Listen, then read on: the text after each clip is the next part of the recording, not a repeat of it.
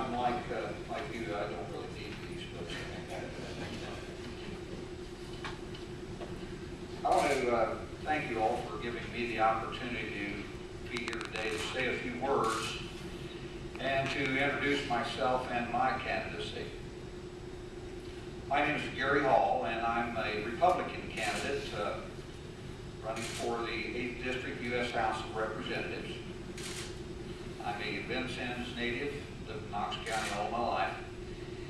I have served 2 terms on the Vincennes City Council, and I have been a business owner for approximately 25 years. I presently chair the board of the Mid-American Air Center and the Vincennes Utility Services Board. And I proudly served my country as a Marine, as a combat tank commander in Vietnam. And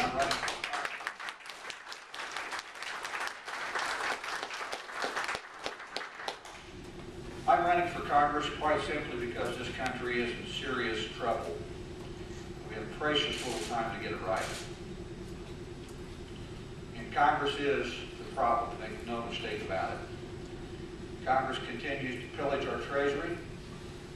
These are the men and women that write all the laws, pass all the budgets, and write the tax code that governs our everyday existence. You know, when I decided to run, I made the decision to run on the issues that are facing our nation, to talk about what I believe in, and my pledge of putting America first in every decision that I face in Congress.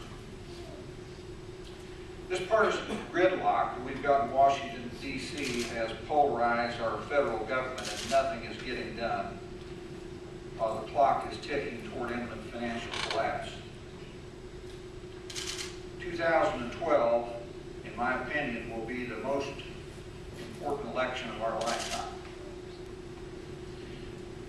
All 435 members of the House of Representatives, 1/3 of the Senate, Presidency of the United States, the governorship of Indiana, as well as state and county and city municipal and legislative elections.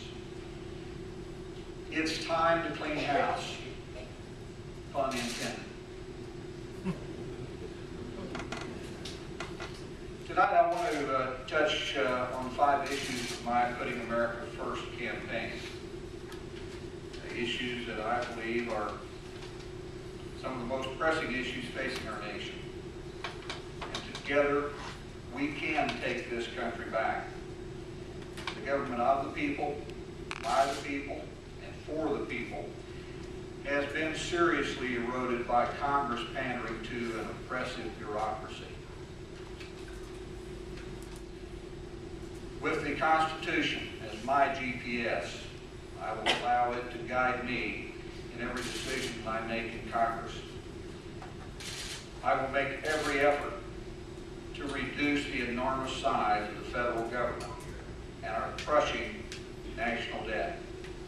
At $15 trillion and climbing,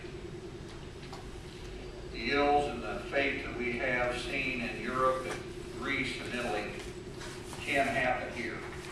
And Congress doesn't seem to get the message, and Congress is that problem. We have all the hype and things that go with the presidential election, with the debates and all, and in my campaign experience of working in the 8th District, nobody, with the possible exception of this group in the room this evening, talk anything about the congressional election. It's almost as if it gets a free pass. And believe me, it's Congress that gets in your pocket a lot faster than any president that's elected. I will do everything in my power as your congressman to stop the stifling government regulation in our commerce and our private lives. I would repeal the laws that have eroded our individual freedoms. You know, they talk about the president making jobs or government making jobs. The government only makes other jobs. Those government jobs do not produce manufacturing and business concerns and services. The government can provide incentives to to make a friendly atmosphere, to encourage companies to again manufacture on our shores. We check everything here today on our clothing. We would probably be hard pressed to find anything that says made in USA. A little different in World War II when the country came together and made America's greatest generation to fight and end World War II in only 4 short years.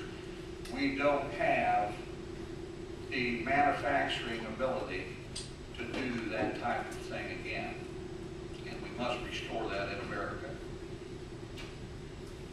I want to stop the illegal immigration by securing our borders and removing the benefits and incentives that are paid to all of the illegals. At last count, I heard of approximately 20 million inside our borders. And whatever law was written that gives by virtue of birth on our soil, what is called an anchor baby, to provide welfare benefits to that child of the parents of illegals. You know, immigration, of course, has been the foundation of America. It's the melting pot. It always has worked, but it's called legal immigration. Legal immigration was by those that came from other nations of the world because they wanted to be in the United States and they wanted to assimilate as an American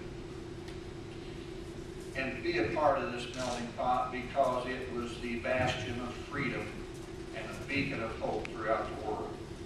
And we can be again.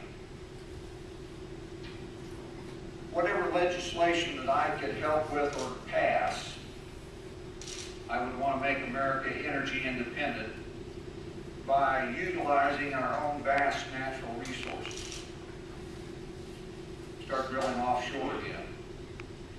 And the Arctic National Wildlife Refuge has the largest single oil deposit ever discovered on the North American continent, 70 short miles from Prudhoe Bay.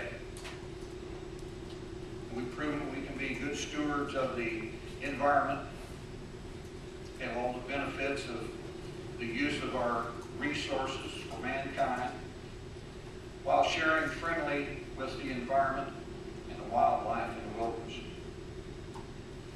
It's a natural extension to put the pipeline from Anwar to Prudhoe Bay, which the Alaskan pipeline is now pumping approximately 1/3 of its intended size because it's near completion. And last but certainly not least, is I would do everything in my power to never see the Patient Protection and Affordable Care Act that will ever see the light of day as our way of the land in socialized health care. Probably all remember.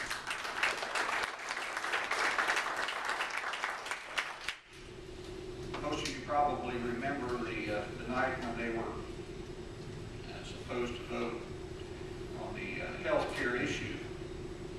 And I recall a congressman saying to Nancy Pelosi, but we don't know what's in the bill.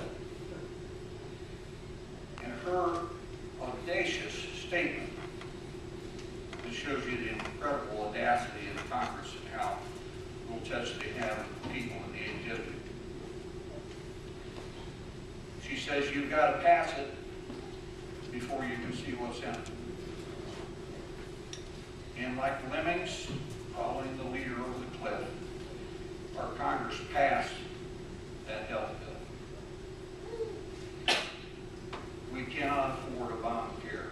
It will imminently bankrupt our nation on the backs of our children and grandchildren. And whatever I have is the power of your congressman to make sure that this Obamacare never sees the light of day in the law of the land. That is my pledge.